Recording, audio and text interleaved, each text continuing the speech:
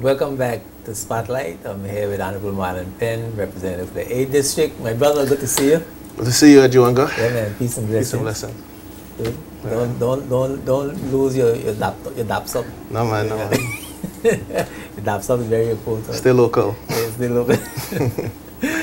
Yeah, we just had a really great discussion Very with good two discussion. members of the Education Department, the Ministry of Education, Dr. Brody and Ms. George. And so we're going to start you off on what you're doing for education. I mean, as far as infrastructure in the district, in the 8th District, you know, how are you?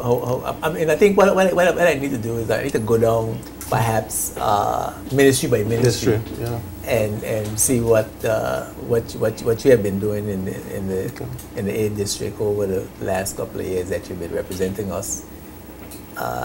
But yes, since I've been talking about education, what infrastructural developments in education? What are some of the things that you've been doing, and in that category in the 8th District? Well, first of all, Edjuenko, I want to thank you for having me here this evening. I want to say good evening to the listening of you in the public, especially the audience from the 8th District. I want to thank you again for posing the confidence in me to represent you in the second House of Assembly. Education, like you said, it was a really good discussion to see where we're taking the education system. The minister has been very busy since taking office in 2011 in terms of trying to move the education to a culture, creating a culture of excellence is his motto as it relates to education. And he's also been working closely with myself as it relates to Willow Wheatley and the Francilleston Primary School, which is known to be the 7th District's school, but it's situated in the 8th District. Francilleston in the 8th District as well? Well, it's in Greenland, which is the 8th District. Okay, but I mean the boundaries. Yes, it's actually geographically in the 8th District, but it's known to be in the 7th District. 7th District. Okay. So I didn't know that. Yeah. So but we've been doing a lot of work as far as Willow Wheatley is concerned. When we took office 2011, one of the things as far as education, we looked at revitalizing or fixing the infrastructure at Willow Wheatley Primary School.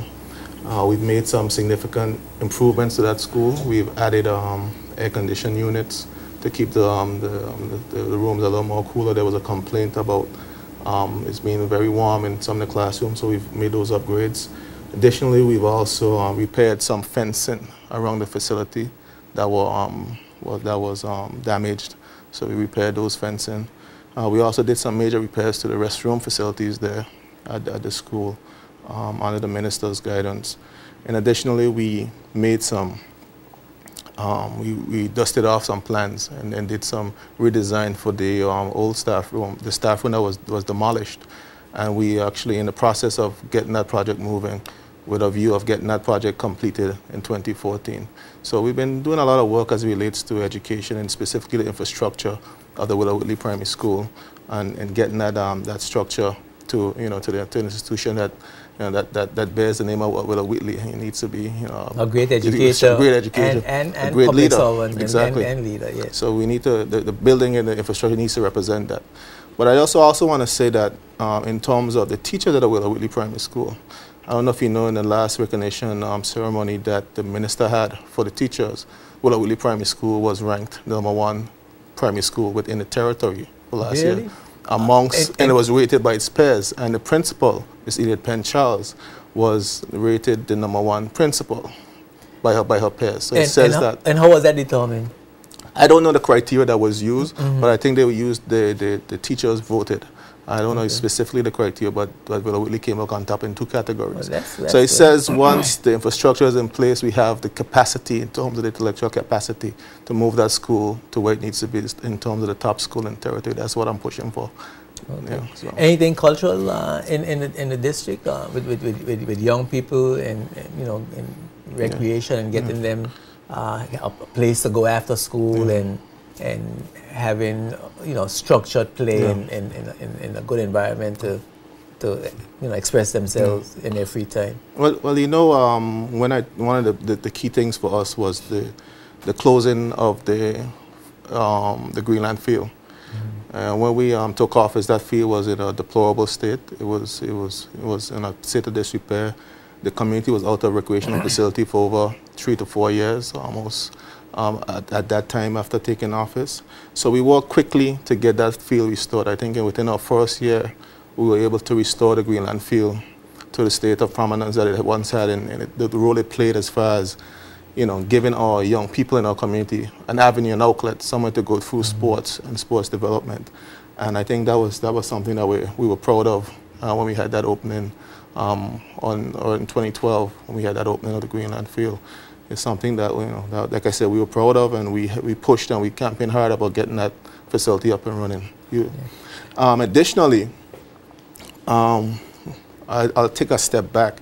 One of the things that we did when I took office is that we created what we call a district council, because I thought it was important for the community to have a say or a voice in the development of the community.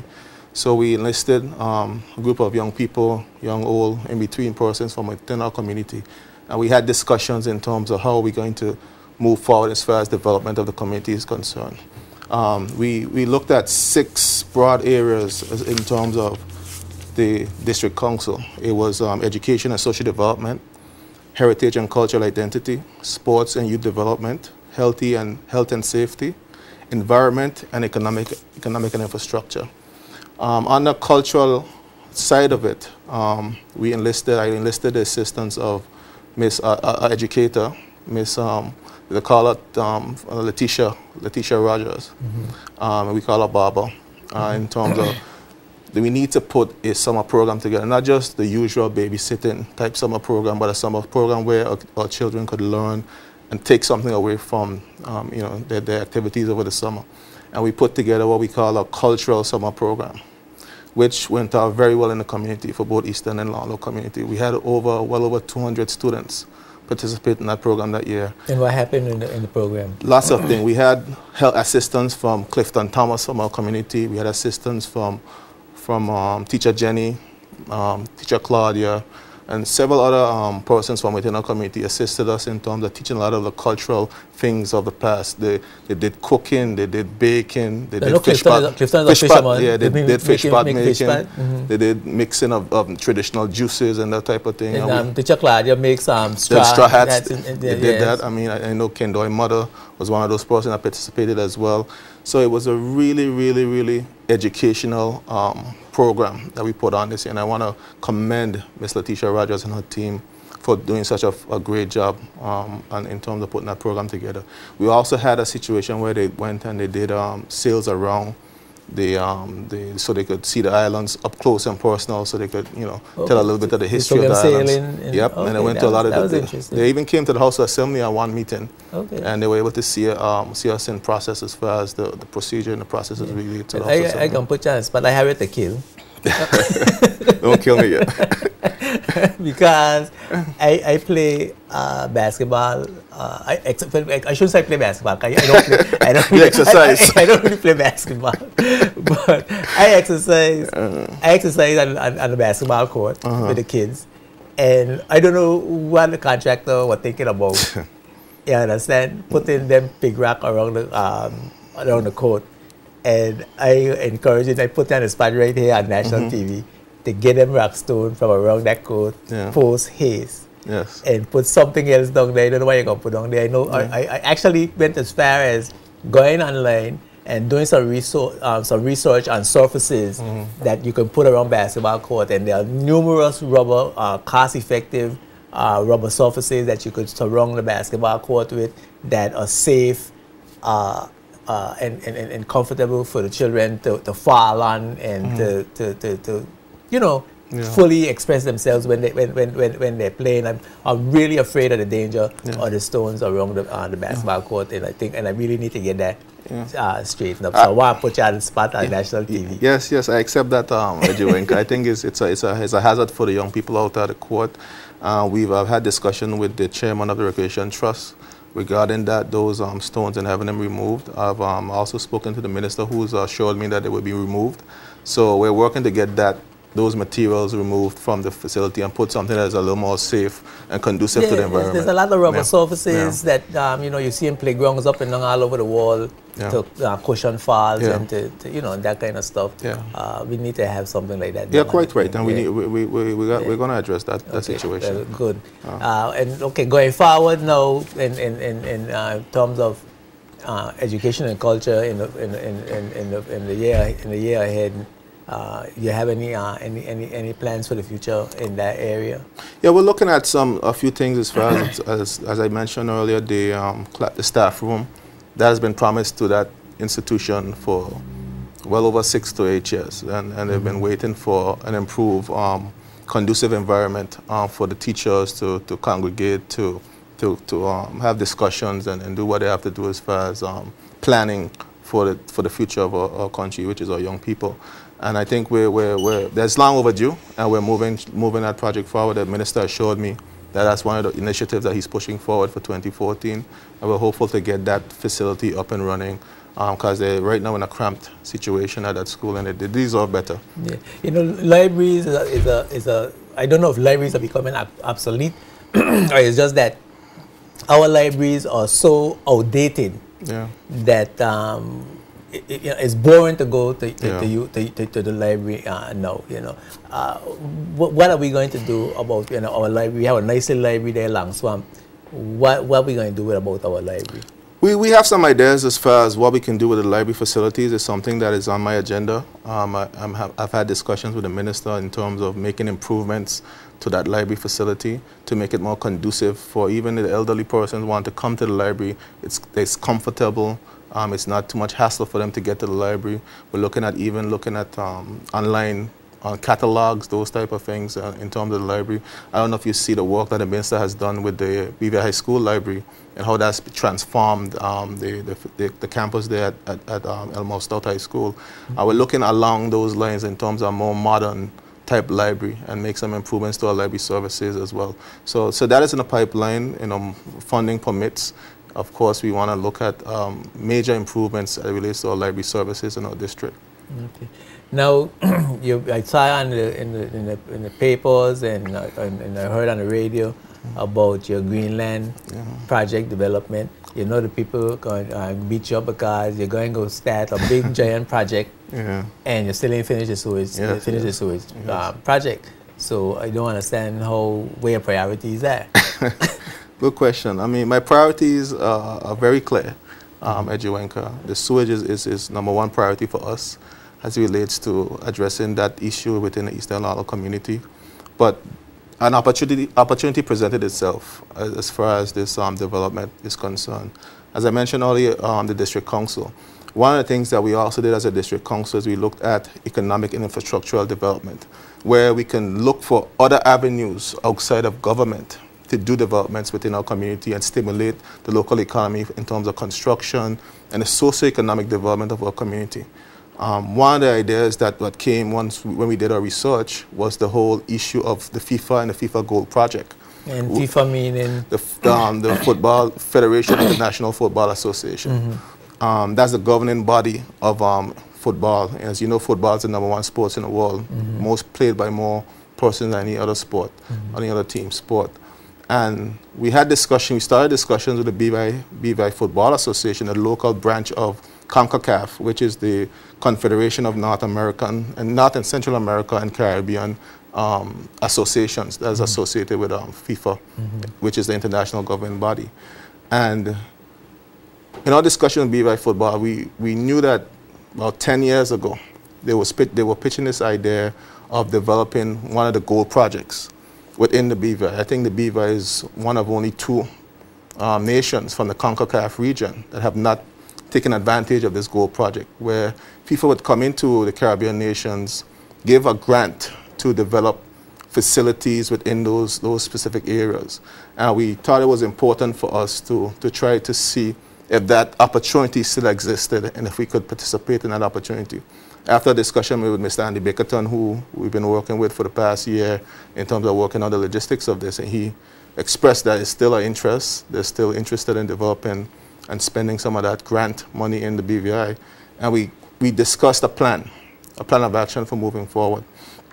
we saw it important not just to develop a stadium that only facilitates football, but encompass or complements what we have at the Greenland facility. So we looked at the fact that we don't currently have a netball court, which was there previously, and we had to get a netball court for the women in our community who've played netball for many, many years, and actually fought very hard to get a facility over on Greenland, and we've displaced them now for the past 6 years. So we looked at that, and we looked at the fact that the track in Roetown is being, currently we're in a process where we're going to have to replace the surface. It's under warranty, but it's being replaced because of the over wear and tear. So there's a level of wear and tear on that facility where many persons are using it for recreational use and as well competition and training. So we needed to, so I looked at a possibility of having a second facility, not to take over what is being done in Roetown as far as competition, but to create a second option where persons could train, exercise, and all those type of things within our community. You know, our community is actually the largest community in the entire territory. And not only that, we've had the reputation in terms of track and field for having the top athletes in track and field. We have all the top records in the territory. National records are held by persons from Eastern Lalo community. What do you say? We have the 400 meter was held by Dean Greenaway. I think it's 46 seconds. We have the 1 and 200 meter record, which is held by Dion Crabb. We have the long jump record, I think, is held by Ralston Balak. I don't know if you know Ralston, you remember Ralston, who was away in the US. And he actually works for Mondo, who is the company that does the installation of tracks. So that's what he does now as a career now. So we looked at all those aspects, we brought them together, and we brought a proposal together that FIFA bought into. They said, look, we understand that you have to do more for the community.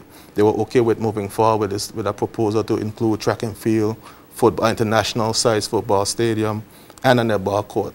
And we also looked at developing parking. You know, right now there's a congestion situation right now in that community. When there's an event on Greenland, there's nowhere to park. So persons line the streets, create a congestion, and there's no in and no out.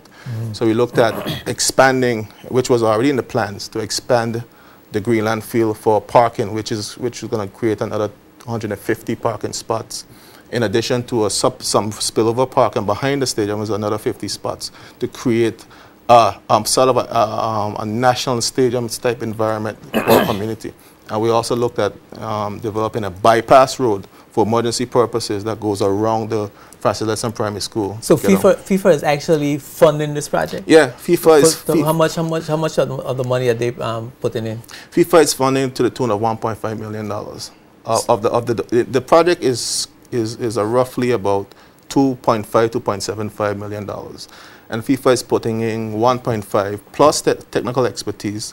And I also got a call today from Jose Coneres, I think his name is, who he's the president of Peru's Olympic Committee, who heard about the project, and he wanted, there's a meeting in St. Thomas currently with the IOC's Olympic committees of the region, and he heard about the project and he's interested in participating with us to bring technical expertise and to lend his support wherever he can in terms of the facilities. So we're having a lot of donations in kind in terms of expertise and so forth to get this project moving.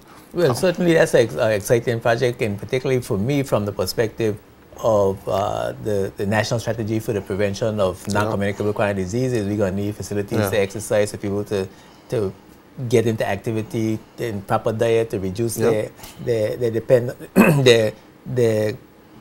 potential for contracting developing these non-communicable chronic diseases. So that's certainly a good fit. Yeah. In the community. So I guess you had to take advantage of that opportunity. Yes, we had before it passed. So it's not a question then of a priority. It's a question of necessity. Exactly, and it ties in nicely into what we're trying to do in terms of that area. It creates what we call a sporting corridor.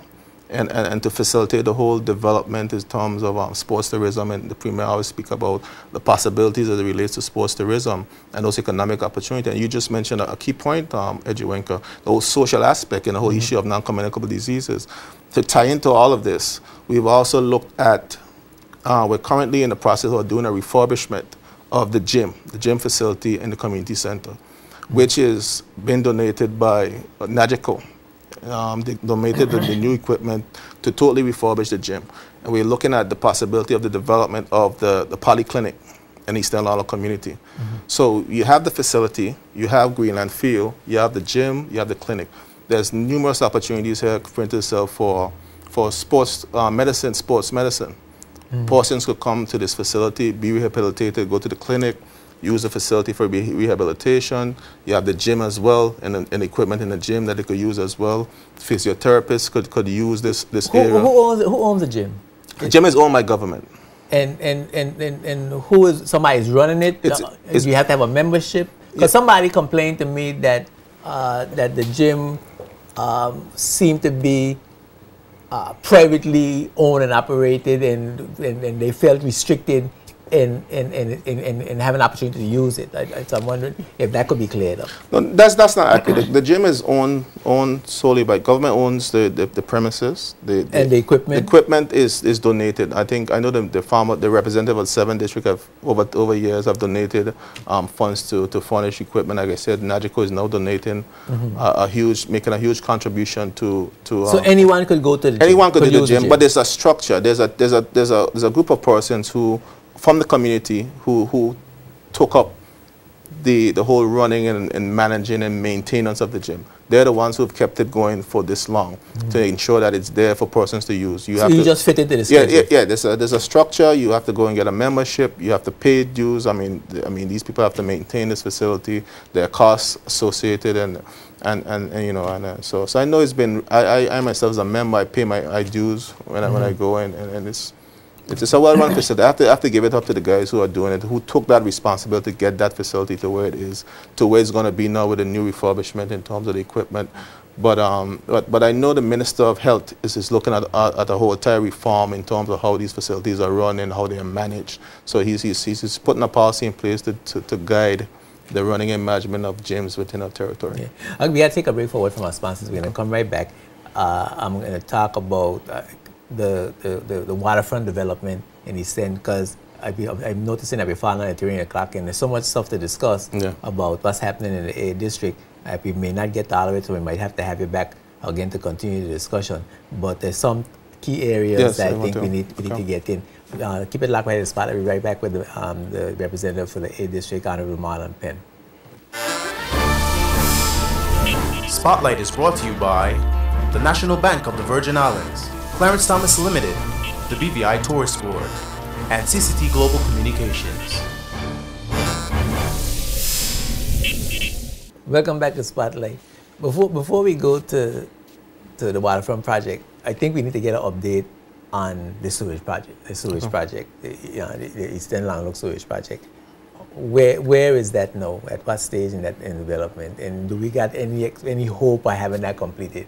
Yes. Well, quick update. I know we're short for time, so sewage could be a 2 hours discussion. Yeah.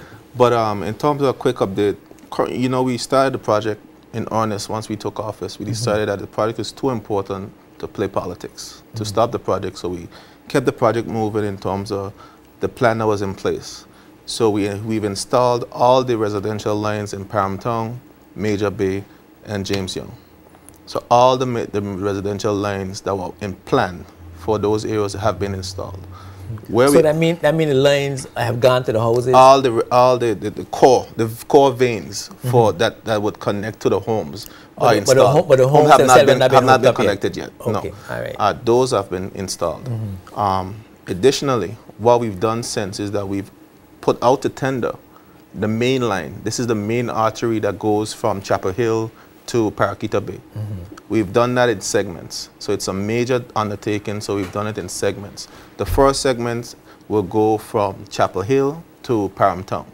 That has been tendered. The tenders are in. I think there's probably going to be a decision soon as far as cabinet is concerned in terms of who would be the contractor to construct that work. Once that is done, we're moving forward getting that work done. But what I have done in the interim, and because I go to Greenland and I see the horror that the people of the Greenland have been dealing with for some time now, it's really overbearing. For years. What the people of Greenland have had to put up with for many, many years. And I I had discussion with the Minister of Works about the possibility of us doing something temporary in that Greenland community to get that facility, a temporary facility in place to treat the runoff that's occurring currently in Greenland. The Minister agreed, the Minister of Finance or Premier agreed as well for us to move forward with that.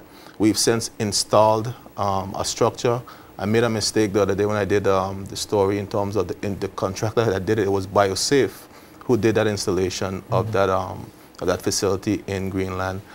We have the facility in place right now. We're currently going through the planning for the connection of the homes in Greenland that we know are the main culprits of the runoff. Okay. The reality is, Cromwell, is that you have about less than 5 homes in Greenland that are the main contributors to that runoff that's occurring on the roads in the Greenland area. Okay. And it's something that so you're in the process of getting those houses, those homes connected to the new treatment plant that will be installed. And that would put an end to at least to the runoff, that particular area. Runoff in that area. And we're hopeful that we could get that done by the first quarter of next year. We're hoping to get it done by the end of the year, but you know when Christmas comes around and everybody seems to be on a go slow, as we said, we say in East End. So we have to take in consideration that the holidays are upon us and all the things that we have to do. So right now we're in the process of running the main line from Chapel Hill down to Parentum. That's going to be, the contractor's going to be chosen for that in the near future. In the next 2 weeks. In the next 2 weeks, and that project will start, and of course you're planning to make sure that people from the Eastern Landlocked area get jobs. Yes, of course. You always have to stimulate the economy. The construction economy right now is stagnant, as you know. And that's one of the reasons why we're also pushing ahead with that the stadium development as well. It creates economic opportunity within our community, construction opportunity. And so then after that, from Chapel Hill to Greenland, then we're going from Greenland down to Long Swamp and all the way down to Paraquita Bay. Yeah. So that's where we are now as far as the sewage is concerned. So okay. And as far as the treatment plant in Paraquita Bay, it's still there. That's another issue. That's another issue with Bywater. There was some agreement from the previous government where Bywater was contracted to do the installation of that facility. So we're waiting for that to happen. But in the meantime, that's what we're doing as far as sewage is concerned. Okay. Now, people are saying that Long Bay Beach, Beef Island, has been there for many years, and you still don't have a place to change. You don't have a place to rest yourself. And certainly you're going to get blows for that. Yes, I get some blows, but I think we've done a lot of work as it relates to Long Bay Beach is concerned. I don't know if you've been there recently and have seen the transformation. We've seen a nice clean open area, and you got picnic areas, and you got more inland space now than you had before. Yes, I've seen that. And that's the first phase. That's the first phase that we created that improved ambience of the beach, because the beach was littered with trash and all type of debris. And we thought it was important to clean up the place first and get the place looking presentable. And now the next step of our plan is to now develop a sort of a master plan for the rest areas that you're talking about, the central entertainment space and more of the community spaces that we want to put on that facility. We're talking about restrooms and etc. So that persons could have somewhere to change and relieve themselves if, because the beach is now more popular as it relates to entertainment than it was before. Now that the new space that we've created in terms of the cleanup and how it's well. And then I need to also add that we also have persons who are there now regularly maintaining that facility. So it's constantly maintained. The bush and the shrubs are constantly raked and disposed of. So it's a constant maintenance process that we've put in place to ensure that we just don't clean it up and leave it to get dirty again. Just leave it so. And we have someone who is stationed, and about 2-3 persons we're trying to put there to do that. I don't know if you've also seen what we've done to Trailers Bay. We've also done a similar process over at Trailers Bay, where we've done the whole revitalization of the entire Beef Island, Long Bay Beef Island community. So we've done an entire revitalization. We've put proper entranceway into the beaches. I don't know if you've seen that, down a little mountainside on the main entrance to the beach. By the Dawson's property, we've done some improvements outside of their property as well, to make the place more presentable. We also have persons who are in place to constantly maintain Beef Island and Trailers Bay. and you see those guys are there cutting those areas constantly. That is a popular area for persons who walk and exercise in our community. Yes. So we thought it was important for us to keep that place, that area maintained, well maintained and manicured, so that our residents who walk on a daily basis, many in the mornings and some in the evenings, have a safe and clean environment to walk, exercise. Not only that, Trailers Bay serves as the gateway for our outer islands, our tourism product, so to speak. Scrub Island, Virgin Gorda, Guan Island, all of those islands use Trailers Bay as their terminal of exit and entry, back and forth for their tourists and their guests. And you need to have a pleasant environment. You know, the way Trailers Bay was before was really unsightly. You know, and we created a housing area as well for persons and locals and visitors who are going to Virgin Gorda. You know, now Speedy has a 10 o'clock ferry, and he has an earlier ferry that leaves from the Tatola Wharf, as they call it. So we created a safe area where persons could go, shelter from the rain, etc. So they could, you know, when they're waiting on Speedy's bus to come. And we've lit the area more so that we could have, you know, persons feel safe in that area, in that environment. Okay. Now we got a couple of seconds. The waterfront project that's been there from time I born. And before I born. Definitely before you born. Yes. So, I mean, are we ever going to get that done? Get anything done with that? I envision that we are going to get some work done with that. I don't know. And I know that the people of the A district are probably the biggest obstacle in terms of land use distribution. It's a big challenge in that project. It's a challenge, but there's some things that we could do as a government, and we started the process of getting those things done. We're looking at the possibility of getting Red Bay Dock started next year, 2014, with a view to have that dock refurbished, redone, the whole area fixed and upgraded. That is a major thing. You know, fishing is one of our main industry. The Minister of Natural Resources and Labor is pushing very hard to make fishing one of our next economic pillars, and we need facilities like Red Bay Dock and the adjacent terminal to make that happen.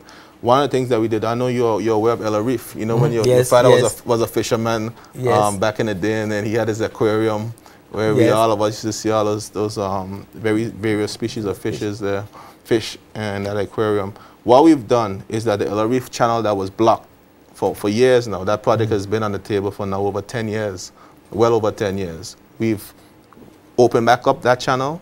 Now there's a steady stream of water coming through the channel. It's flushing the harbor out. And I have to say, like, from my house, you can see the improvement. I can see the water clearer. Yeah, what we've done is that we've had the environmentalists come test the water quality, and it's significantly improved. Now you see, when you were growing up, we used to jump off Red Bay and swim in the water. We couldn't do that in recent years because of the sewage and other issues of water quality. You were unable to do that.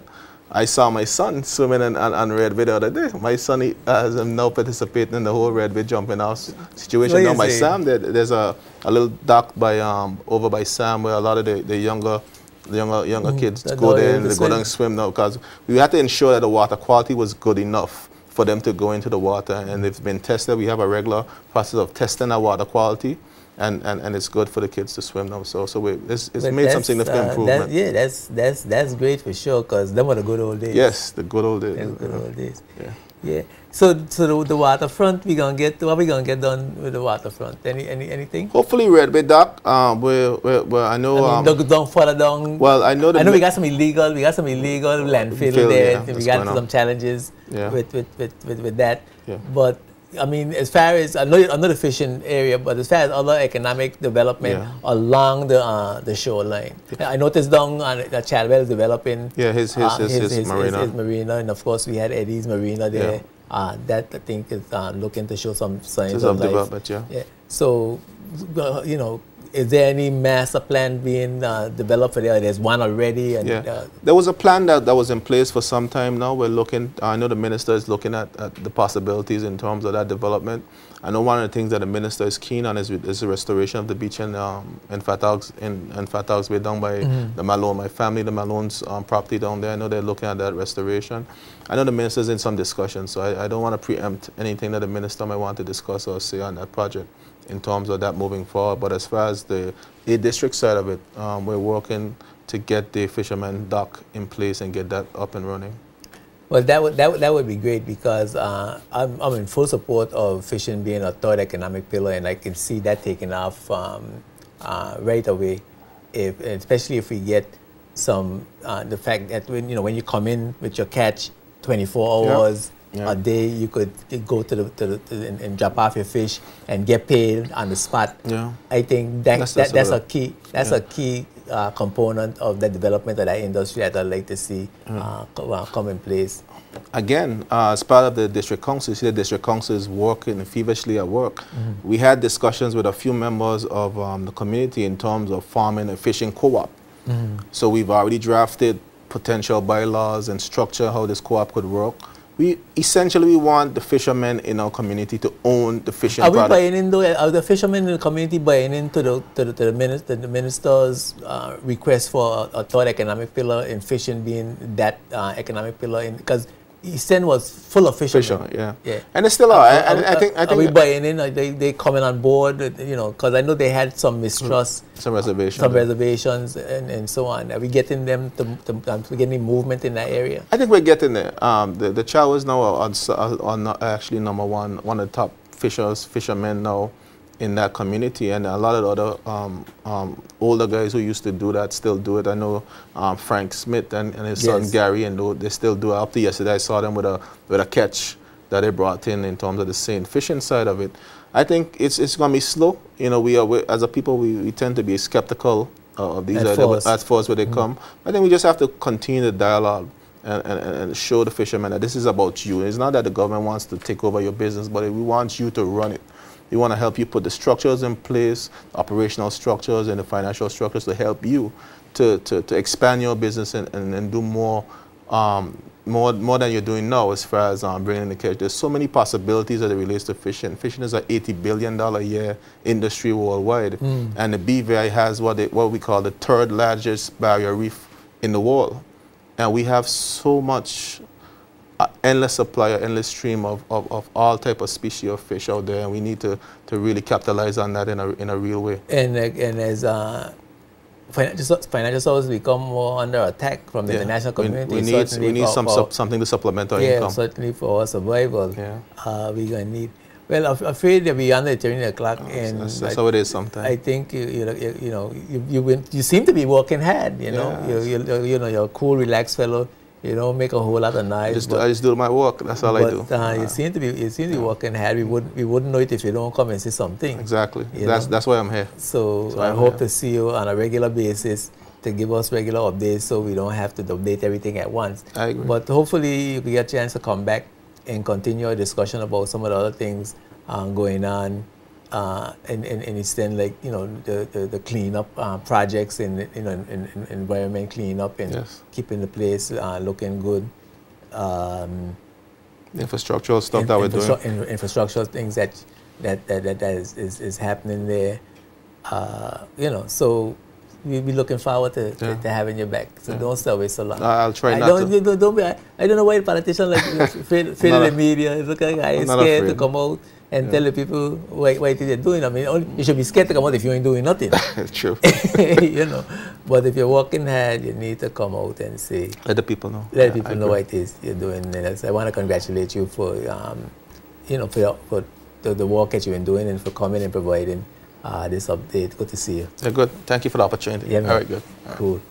Yes, indeed. That was a conversation with Honorable Marlon Penn, representative for the A District, and certainly, there's, as you've heard, there's quite a bit going on in the district. As a matter of fact, I didn't realize it was so much stuff happening in the A District.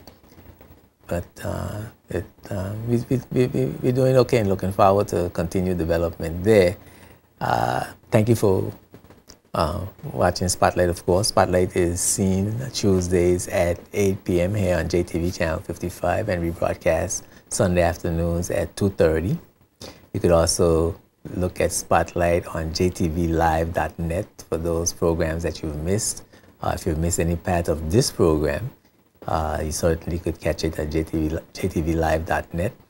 If you want to do some research and go back to programs months ago or years ago, you could do it on JTV Live.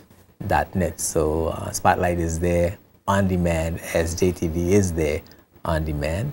I want to thank you for watching. Thank you for your words of encouragement, your criticism. Continue to email me at jtvspotlight@yahoo.com. I'm Ejuenka, reminding you that when the spotlight is on, you see the facts. Peace and blessings. Spotlight is brought to you by Tortola Concrete Limited, Clarence Thomas Limited, and H. Lavity Stout Community College.